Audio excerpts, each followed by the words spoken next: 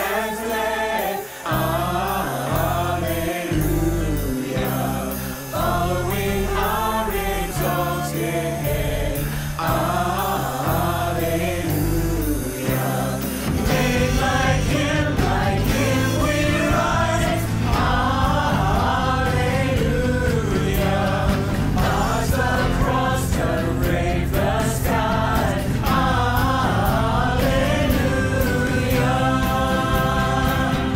He is not dead. He is alive.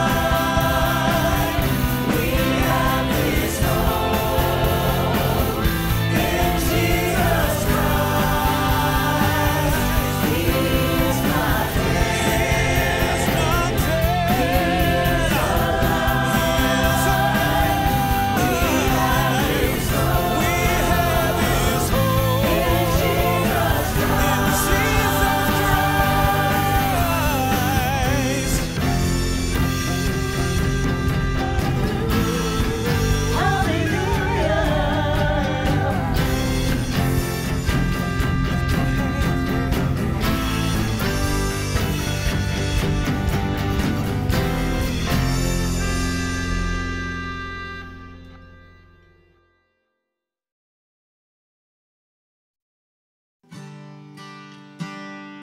Praise the Lord, oh my soul, oh my inmost being. Praise His name, praise the Lord, oh my soul, and forget not all His benefits, oh my soul.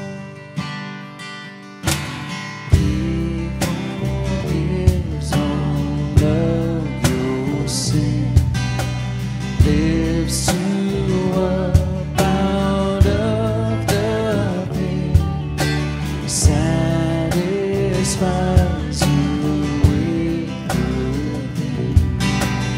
You can fly on eagle's wings. Praise the Lord, oh my soul.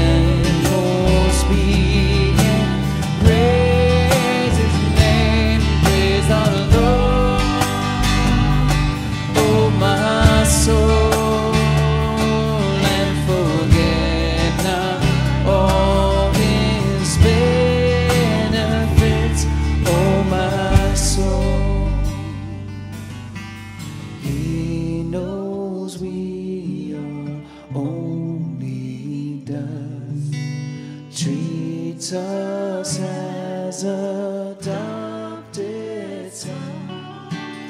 In a short time we'll be gone, but His love will carry on. Praise the Lord, oh my soul, all my inmost being. Praise His name, praise the Lord.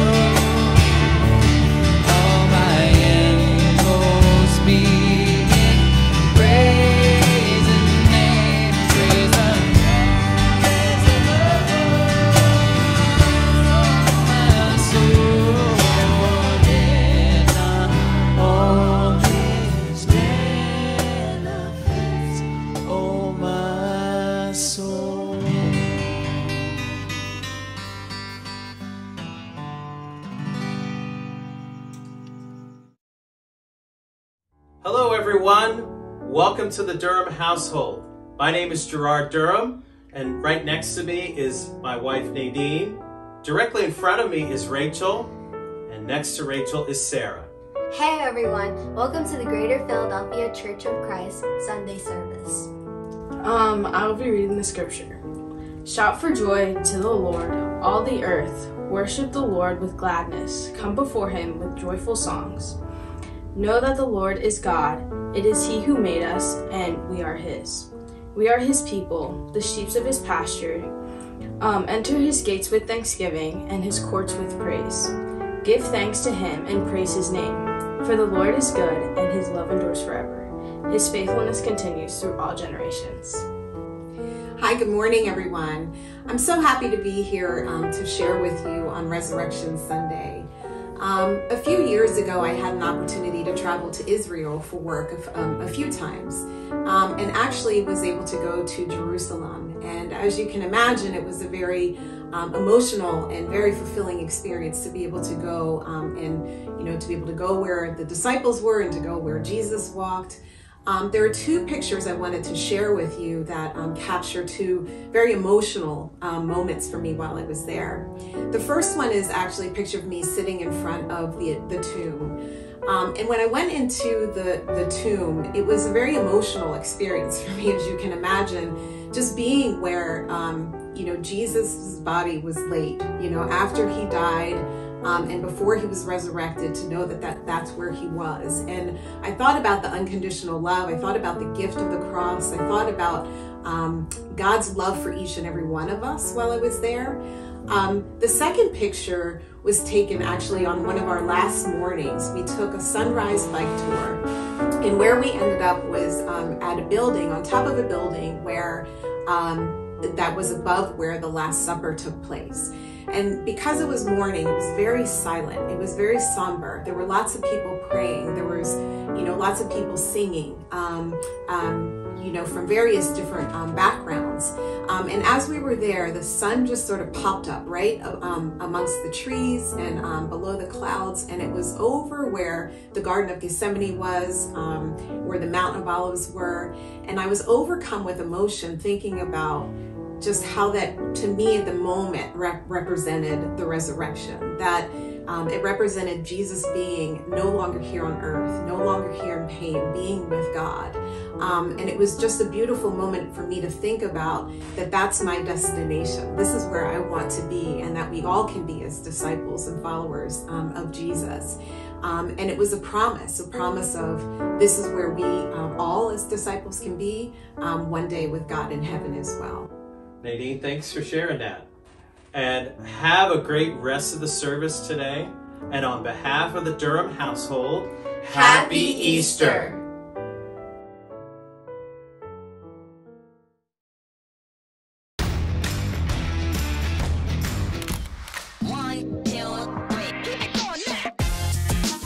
I'm Zach Fazio, and today we have some great news coming out of the churches in Brazil. Miriam has been a disciple since the mid-90s and has always dreamed of being united with her mother in Christ. About 26 years after her baptism, on January 15th, 2021, that dream was realized when her mother, Aristea, was baptized into Christ. On February 8th of this year, Jeff and Amanda Henderson from San Antonio, Texas, along with their 3 children, moved to lead the campus students in the west sector of Sao Paulo, Brazil. The Brazilians are grateful for the help of their brothers and sisters in the US. In 2020, a woman named Corrine was invited to church. In time, she invited 10 friends to come along with her. Later, they invited 20 more people to church. Altogether, she and 3 of her friends were baptized into Christ. All glory to God. Before the pandemic, Marcelo, a former pastor from another church, began studying the Bible with members of our church in Sao Paulo. Through God's grace, he decided to be baptized and today lives as a disciple of Jesus Christ. We praise God for his work in the churches in Brazil. Thank you for joining us for this Good News Minute. God bless.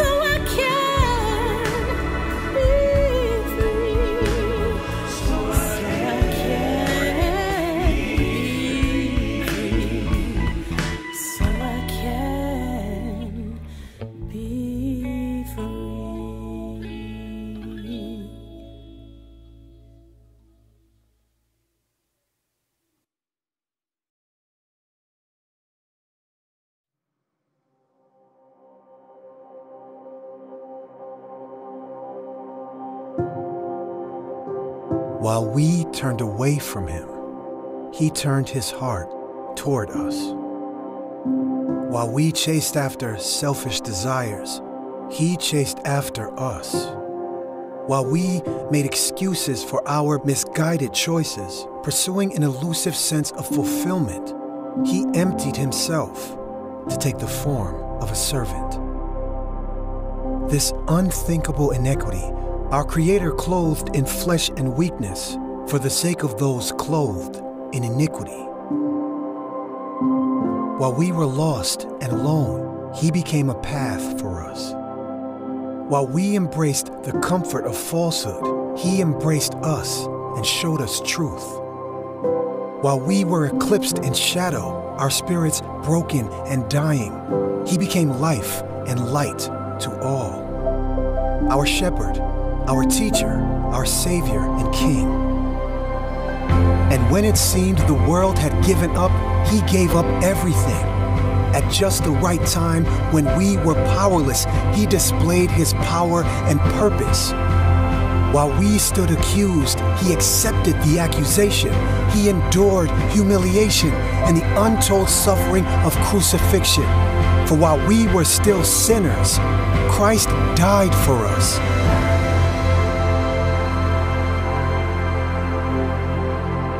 Not because we deserved it, far from it, but because there has never been a greater love than the love of Jesus.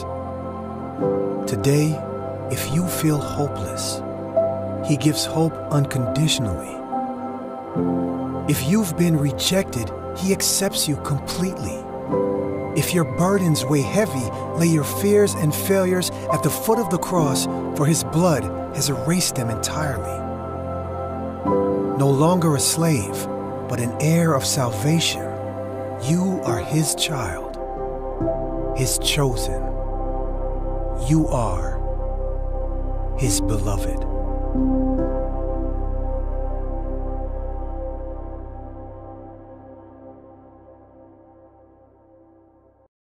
Hello, my name is Todd Shuck, and this is my lovely wife, Michelle. Good morning, everyone. And we're sitting here in the Biblical Gardens at Magnolia Plantation near Charleston, South Carolina. And we're here to talk about being beloved by God. We often fail to see ourselves as God sees us. Now, both Michelle and I grew up knowing of God, but we really didn't know God completely. And we really didn't comprehend the extent of his love for us. Now, he had been pursuing us since our beginning, and we only realized it when we no longer had answers, and we had a void that we felt and then couldn't quite figure out what was missing. So we started searching. God guided our steps to find him despite the distractions and challenges of the world around us. Since finding him, we have felt his abundance of love and many blessings that we've received, especially the blessing of each other. Though we deeply love each other, family, and our friends, this doesn't compare to the depth of love that God has for us. My heart is filled with love for Todd, but it is only a speck compared to the love that God has for me. And so we'll read today from Romans chapter 8, verses 38 through 39. For I am persuaded that not even death or life, angels or rulers, things present or things to come, hostile powers, height or depth, or any other created thing will have the power to separate us from the love of God that is in Christ Jesus our Lord. Have a blessed worship. Thank you. Bye-bye.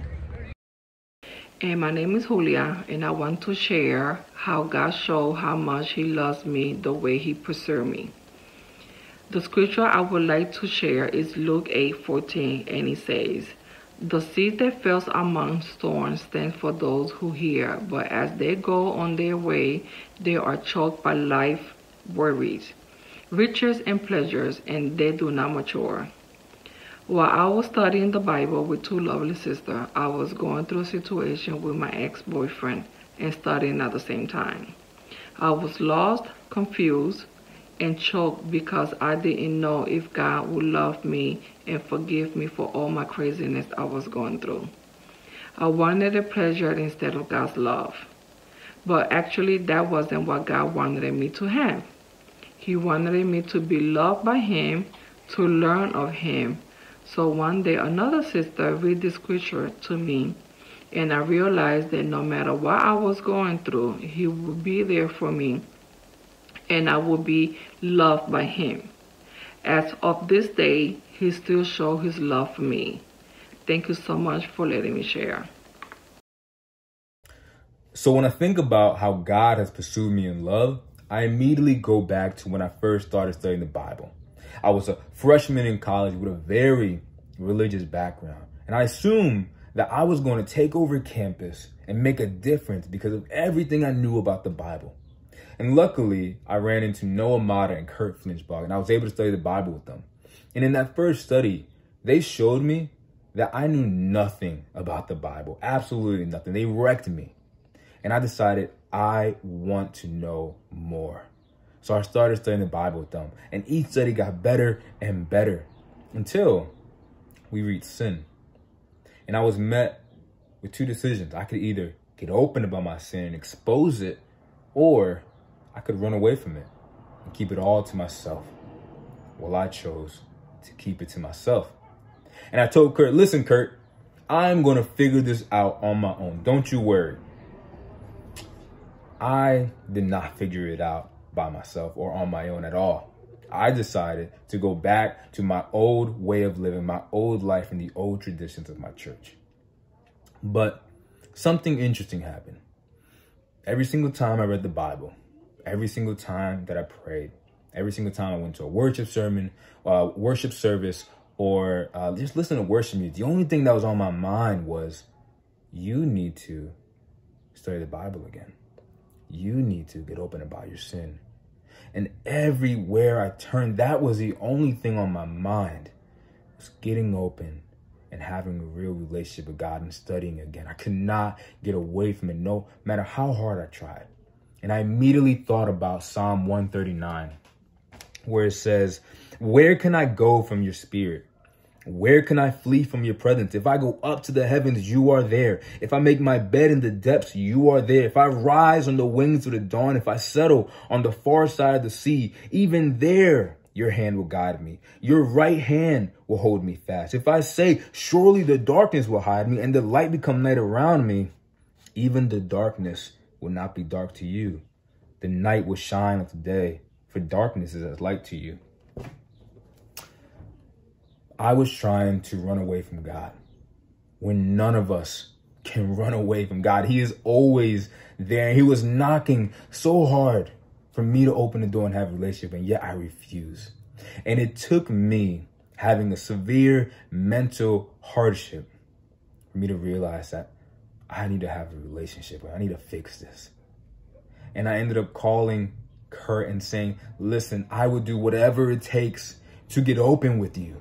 And I ended up on his couch one Saturday morning, exposing all of my sin and telling him how much I hated myself. And I was expecting him to hate me back. I was expecting him to look at me with disgust, telling me to get out of his home. And yet, I was met with something completely different. I turned to look at Kurt, and this man was crying. And he looked at me and said, Sonny, I don't hate you. I love you. God loves you. I was completely blown away because that's not the response that I thought I was supposed to receive. But that's what God wanted to tell me, that he loved me. And in that moment when I realized that, man, nothing can separate me from this man's love, that God loves me so much, even despite everything that I've done, I knew I needed to have a relationship with him. And after that, I pursued God with everything I had. And no matter what obstacle came against me, I jumped over it to have a relationship with him. And on December 10, 2017, I became a disciple. And it was all because God pursued me with such amazing love. Happy Easter.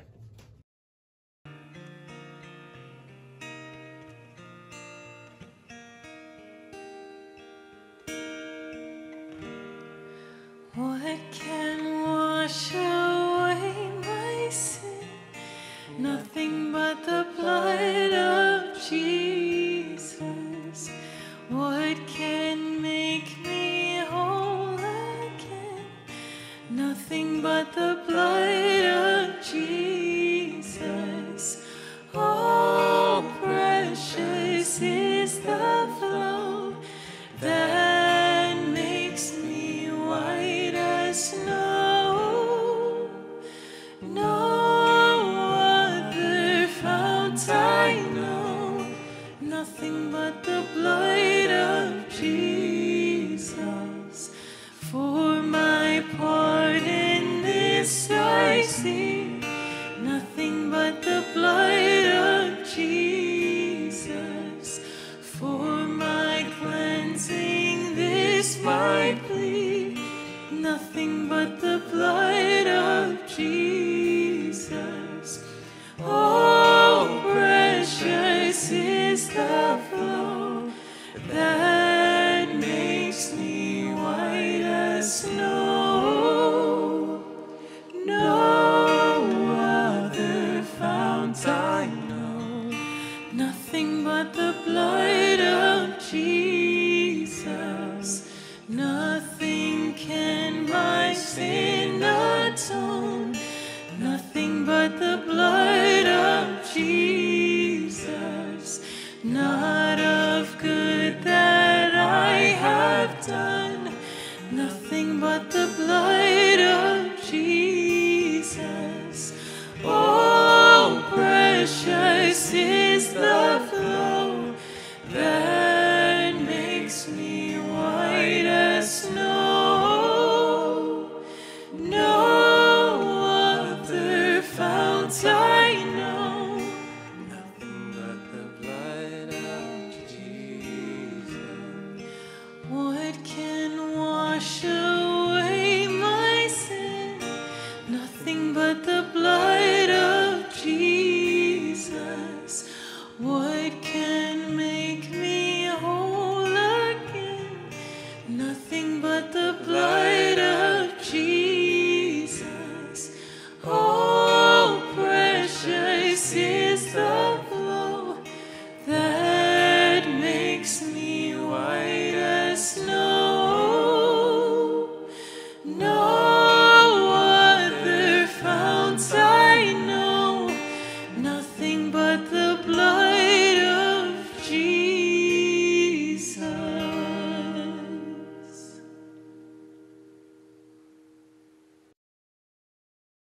Good morning and welcome to the Greater Philadelphia Church of Christ, our live stream Resurrection Sunday service. I want to welcome you as our honored guests and our brothers and sisters from all over that are joining us. It is great to have you with us on this incredible day. For today is the day that so many celebrate the resurrection of Jesus Christ. And I want to welcome you to our service. My name is Chip Mitchell. I serve as the lead evangelist along with my wonderful wife, Ruby Mitchell.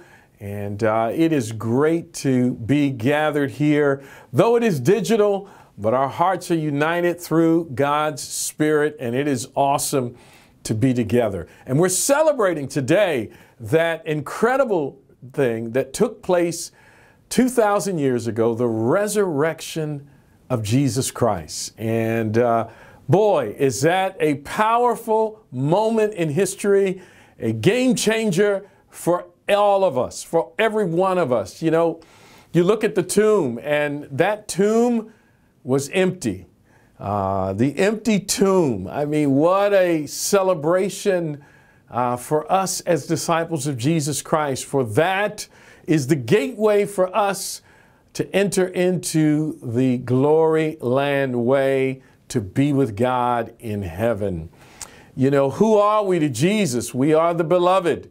We are the ones that He gave His life for. And Jesus demonstrated the extent to which He would go by giving His life on the cross, shedding His blood, that through that blood we may have forgiveness of sins, redemption with God, to be adopted as sons and daughters into God's kingdom, and we are ever thankful for that. Today's title is entitled Beloved. Let's go to our Father in prayer as we begin. Father, thank you for the extension of love, the extension of your grace and your mercy, which you've given to us through Christ. We are honored. Though many only celebrate the resurrection on this day, we celebrate it daily in knowing that we can have a resurrected life that is pleasing unto you only because of Christ. God, be with us today as we come together in song and in prayer and diving into your word. Lift our hearts and our minds as we worship you. In Jesus' name we pray. Amen. Well, amen. And it's great to be with you this morning. As many of you know, we've been working through the book of Mark for a year now. But today we are going to deviate away from that, and we're going to jump into the book of John. And we're going to look at a segment here in the scriptures in John chapter 21, after the resurrection of Jesus. Jesus had resurrected at this point, and we see him gather with the disciples. And it's about a couple of weeks after the resurrection, and Jesus appears a few times, and now he appears to the apostles on the shore. And they're having a meal together, and at the end of the meal, Jesus engages in conversation with Peter. And it's a powerful interaction that Jesus really brings to light what's most important, and that is love. So let's jump on into the Word as we look at John chapter 21, beginning in verse 15. When they had finished eating, Jesus said to Simon Peter, "Simon, son of John." Now, mind you, he calls him Simon, son of John. "Do you love me more than these?" So here are the disciples. They're gathered around. Jesus is on the shore. He miraculously appears. And Jesus is having a meal with them. They've got fish that they miraculously caught.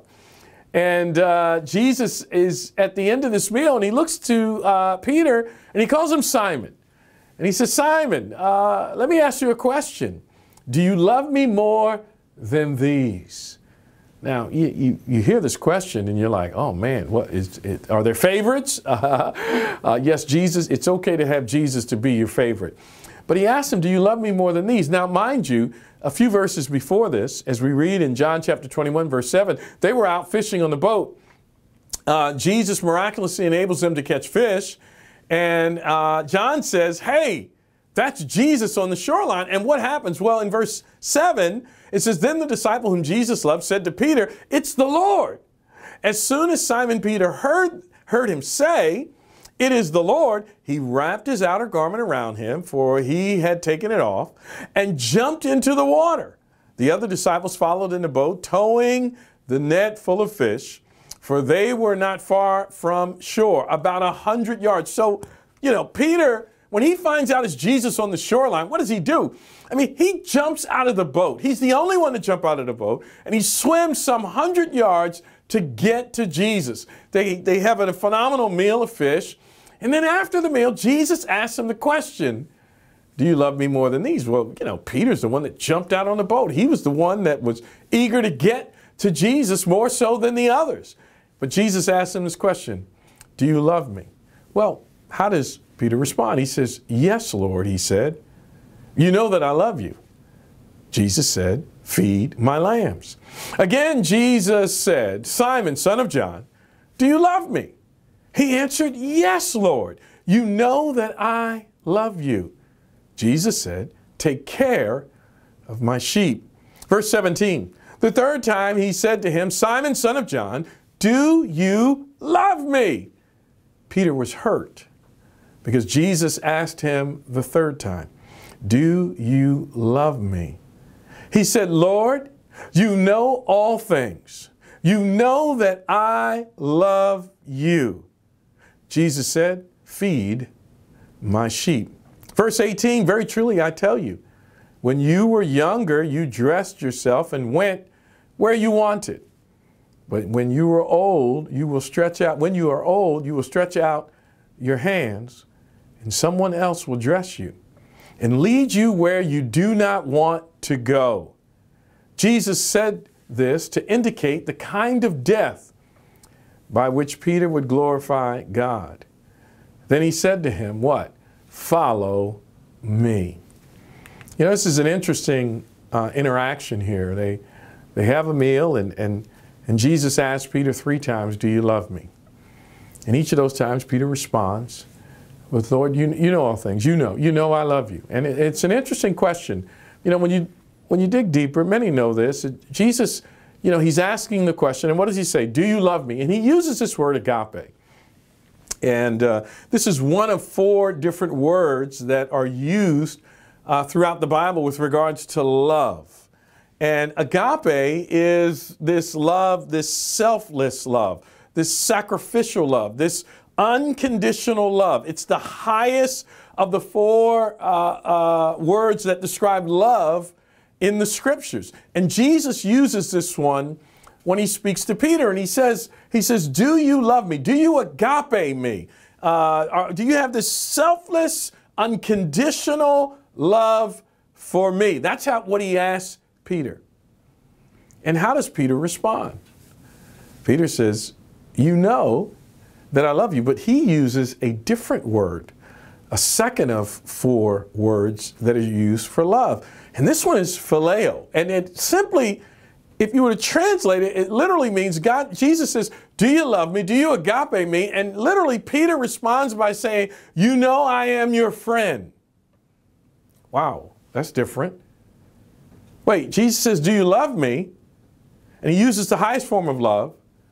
But yet Peter comes back with literally the lowest form of love and says, you know I am your friend. Literally, this phileo friendship is a conditional friendship. It's a cordial. It's a conditional one. Jesus says, do you love me? With this unconditional love that I exhibited to you on the cross. Now, mind you, he's resurrected from the dead, showing this unconditional love. And now he says, do you love me unconditionally? And then Peter comes back, well, you know, Lord, I am your friend. I have a conditional love for you. And you know, you got to ask yourself the question, you know, Jesus comes back 3 times and then he literally says, are you even my friend? And Peter is hurt because Jesus has asked him 3 times. Well, why? Well, we see Peter, we know that Peter denied Jesus. And Peter says, you know I'm your friend, but yet he felt it. Why? Because the 3 times reminded him of that night where he betrayed Jesus. And when he was there by the fire and there were a number of people around that did not believe in Jesus, that did not follow Jesus, that did not acknowledge him as the Christ. He's amongst all of them as Jesus is on trial. And he's confronted with this idea, do you know this guy? Do you know him? Are you a friend of his? And he literally says, I don't know the man. Not even the lowest form of love, of being a conditional friend. He says, I don't even know him. And so much so that he called down curses on himself. And you got to wonder, I mean, what is Peter feeling at this moment? Here they are. It's a glorious moment because Jesus has risen from the dead. I mean, he's back. And now he's sitting amongst the disciples. Now what? And here's Jesus having an intimate conversation with the apostles, and he's asking Peter about the things that have transpired. And boy, this is a tough moment. You know, Peter's feeling it. We know as we read the scriptures that night Peter went out and wept bitterly. He was distraught about how he had responded. And now here's Jesus, resurrected Lord, and he's saying, am I even your friend, man? And you got to wonder, whoa, Peter's feeling it. But why? There's guilt in light of how he responded. to Jesus, in light of how he's responded to this unconditional love that has been lavished out on him and the others, this unconditional love that Jesus exuded while going to the cross. And yet now Jesus is asking, hey, am I even your friend? And Peter knows how wrong he was. You know, it's a tough moment because Jesus asks, do you love me? And that's a fair question for all of us. Do you love me? Do you love me unconditionally? You know, I love this caption. It seems like the wife is asking the husband, I don't need him to be great, just better than the other kids we know. And, you know, this really sends a message of, you know, our standard can't be those that are around us. You know, our standard of godliness or faith or love for God and Christ can't be determined by those that are around us. You know, if that's our level of commitment, then it only goes as high as those that are around us. The standard of our commitment is Jesus. The standard of our love and our faith is Jesus. That's who we compare ourselves to, not to those that are around us. For Jesus is the standard. Jesus is the one that we follow. And we see that Peter had a problem with this. Why? You know, Peter stayed too close to the crowd. Wherever the crowd was, you know, he generally stayed with that. Whatever that standard was, that's kind of where he lived. You know, we see that when they were in the garden. And when all the disciples fled, Peter fled as well. You know, he first initiated with a sword, cut the gentleman's ear off, and when he saw that the rest of that's not where we're going, he fled with the crowd. You know, he denounced Jesus at the trial. Here it is. You know, he's with another crowd, another group, and they're around warming themselves by the fire. And when asked, do you know this guy? You're one of them. You're one of his disciples. He denied even knowing Jesus. Why? Well, the crowd, that's where they were, and that's where his faith was. And it even says that on that third time, Jesus even looked at him. We see that in the Gospels. But what happened after? Even after the resurrection, we see Peter wrestling with Jews and Gentiles. When he was around Gentiles, he lived a certain way. Wherever that crowd was, that's how he lived. When the Jews came around, he lived like a Jew. Whatever that crowd was, he was. Until finally both groups came together. He gets confronted by Paul, saying, what are you doing? You know, he was easily swayed by the crowd, that it moved in him in such a way greater than what Jesus expected. And this is why I believe Jesus asked the question, do you love me more than these? You see, I don't think it was Jesus saying, hey, you know, you got a higher love than these guys. You're better than them, or they have a higher love than you and they're better than you. I think what Jesus is saying, let me ask you the question. Does my love, your ability to be influenced by me, supersede any other relationship that is around you? Do you love me more than these? He says, because people that are around you, groups that you're around, sometimes they're going to encourage you and lift you up. Other times, they're not going to do that.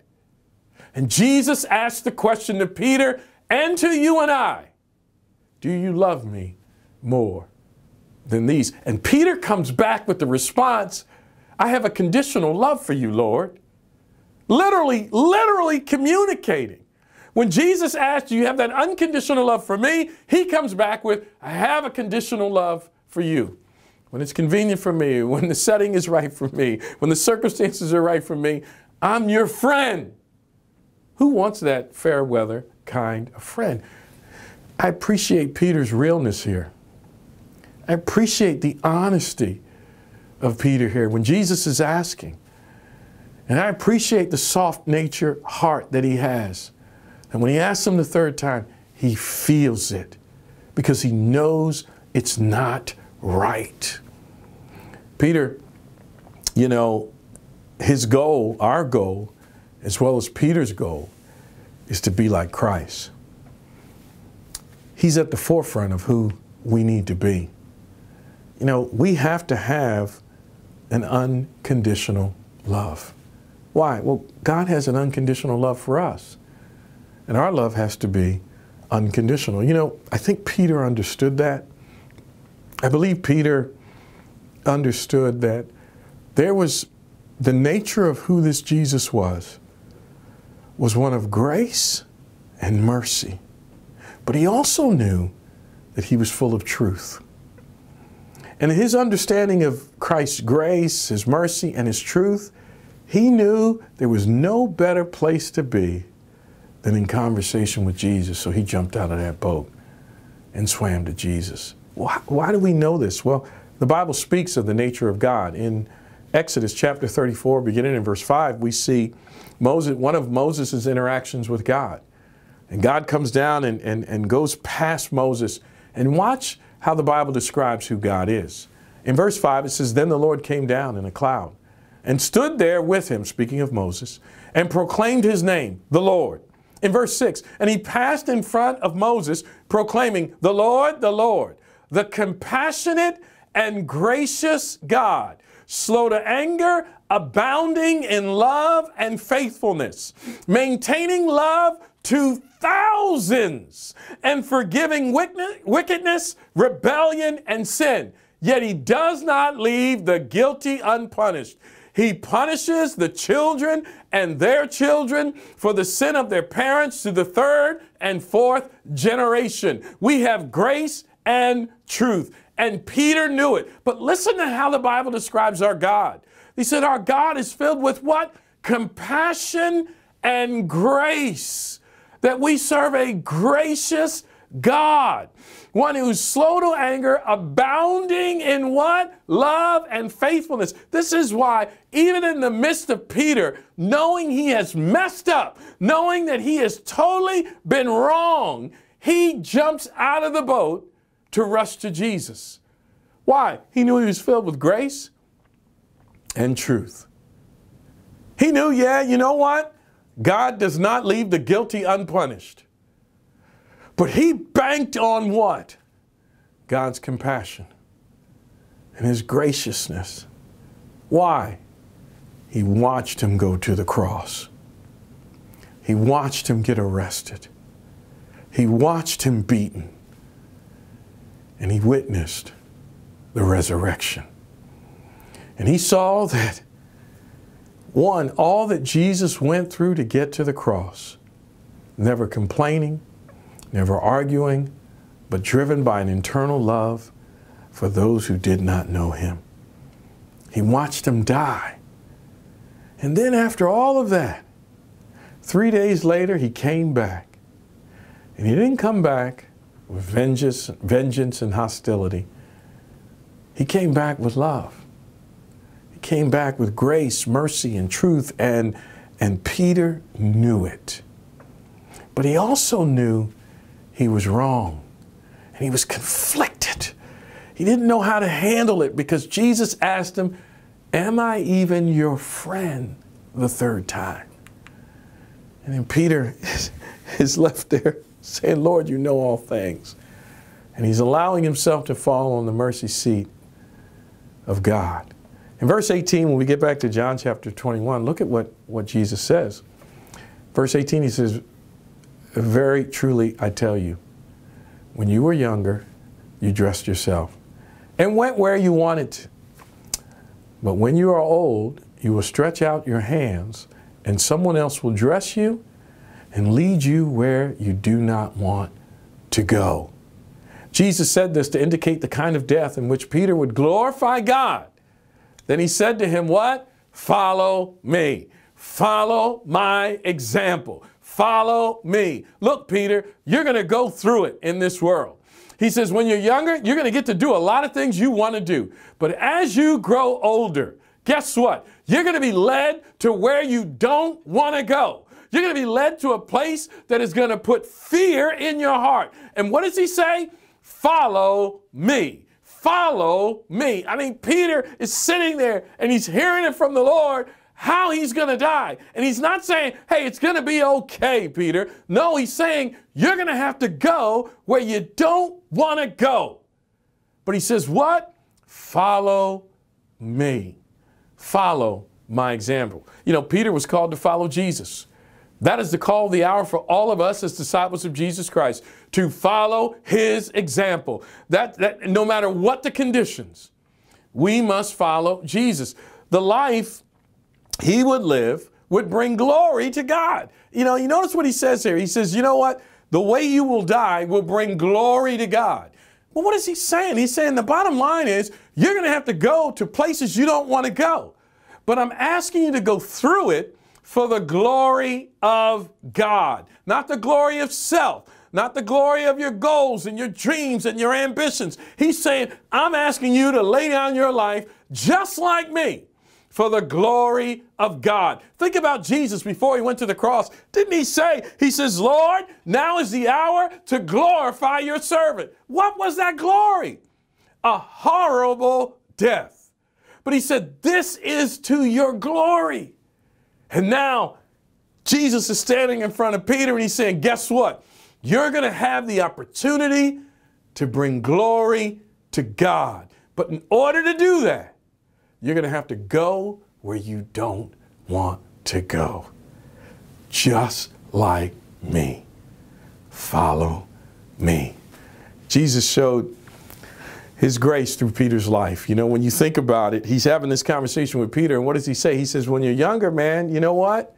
You're going to get to do what you want. When you get older, you're going to have to deal with the stuff that's plaguing you. And here it is, God's grace. God's saying, hey, I'm giving you a lifetime to work on it. You know, God's grace. God's like, I'm here with you. I'm hanging in there with you, man. Hang in there with me. And I'm asking you to do what you don't want to do. I'm asking you to do what you're afraid of. For what reason? For the glory of God. And we see God's grace here saying, you know what? Some of the things that we're going to be working on are going to take us to the end of our life. To the end of our life. But Peter, throughout the duration of his life, because he made it, he kept his eyes on Christ. You know, as disciples, we got to keep our eyes on Christ. We've got to be able to look. He loved us. We are his beloved. Therefore, we must look at his life, model his heart and his convictions throughout the duration of our life, that our life may bring glory to God. Now, it's also interesting, you know, we got this unconditional love, but also we have to love as he loved. His love was unconditional. Guess what he's calling us to? We got to love the same way he loved. And what does he say? Jesus says, well, if you love me, Peter, then do what? He says, feed my lambs. And Peter said, well, you know, I'm your friend. He goes, no. If you love me, Peter, care for my sheep. Notice he says sheep and lambs. You know, lambs, well, what's a lamb? It's 1 year old. It's a baby. It's a baby sheep. And he says, look, if you love me, take care of the young sheep. Take care of the young Christians. I want you to feed the lambs. I want you to nourish and take care of the young followers of Christ. Care for them. And he says what? Care for who? The sheep. Well, what are the sheep? These are the adults. The older folks. You know, it's not one or the other. Jesus says, if you love me, you're going to feed and care for my flock. You're going to feed the young, and you're going to care for the older. Yeah, there's something to be said here that Jesus understood that if you're young in the faith, you need to be fed. And when you're older in the faith, you need to be cared for. That there's a maturing process that comes together through our collective effort, our involvement with one another. And we have to love as he loved us. And he's connecting the two. Do you love me? Well, then, you know what? Love my sheep. You know, well, where do we get this from? Well, in John chapter 13, verse 34, shortly before the death of Christ, what do we get? He says, a new command I give you, love one another. As I have loved you, so you must, what? Love one another. By this, everyone will know that you are my disciples if you what? Love one another. Simon Peter asked, he said, Lord, where are you going? Jesus replied, where I go, you cannot follow now, but you will later follow. You see, he's already setting them up for this. Verse 37, Peter asked, Lord, why can't I follow you now? I will what? Lay down my life for you. Jesus answered, will you really lay down your life for me? very truly I tell you, before the rooster crows, you will disown me 3 times. I mean, here it is, right? You know, now all of these passages come together. Shortly before Jesus' execution, he says, look, here's a new command I give you. Well, what is it? Love one another. By this, all men will know that you're my disciples, by your what? Love for one another. As I have loved you, so you must love one another. And it's in this that Peter says, well, no, man, I want to die for you. And Jesus says, really? Will you really lay down your life for me?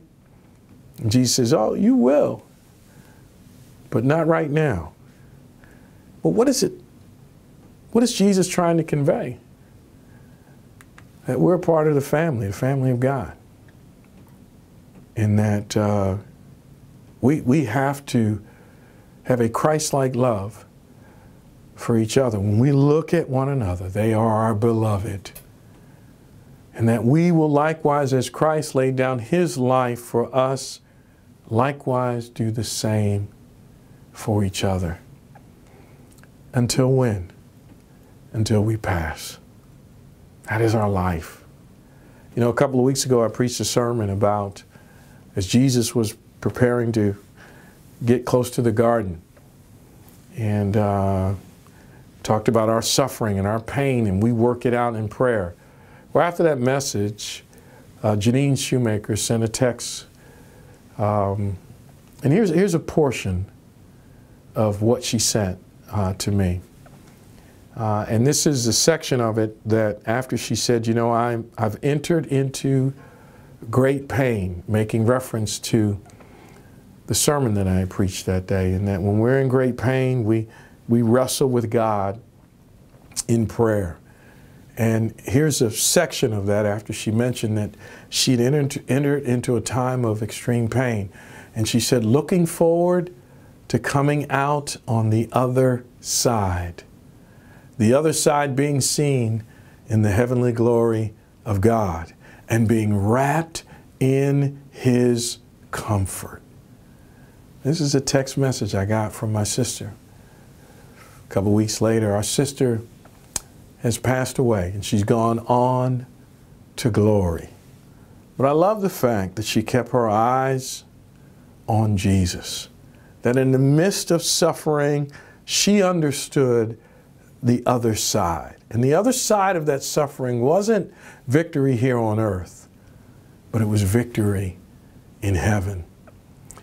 And as we celebrated Janine's life, so many people shared how much she gave to them, how much love, consideration, and care she gave to the flock. Everyone was lifted and encouraged by her spirit and by her selfless acts of love, the agape love that edified the body of Christ. And then for her own battle, in the last few days, she said, I'm coming out on the other side. And she had joy knowing that what? She would be wrapped in God's comfort. The only reason why, brothers and sisters, we have this hope is because of the resurrection of Jesus Christ. Brothers and sisters, I love you. Let us all be thankful for what God has done in Christ and raising him from the dead. I love you and have an incredible day celebrating the resurrection of Jesus Christ.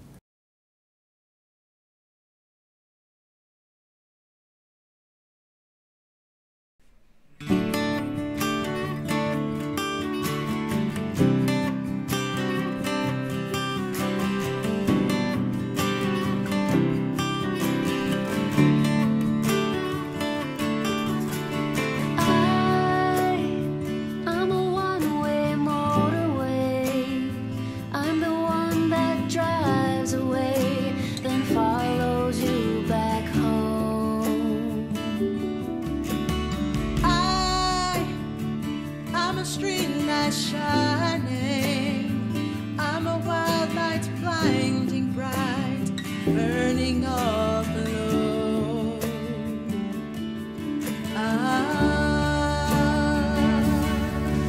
It's times like these you learn to live again.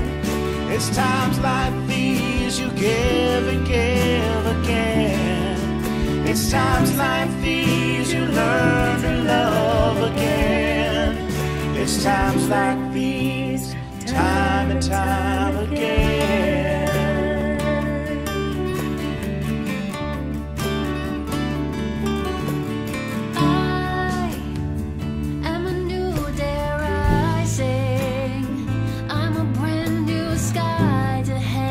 Stars upon tonight. I'm a little divided. Do I stay or run away or leave it all behind?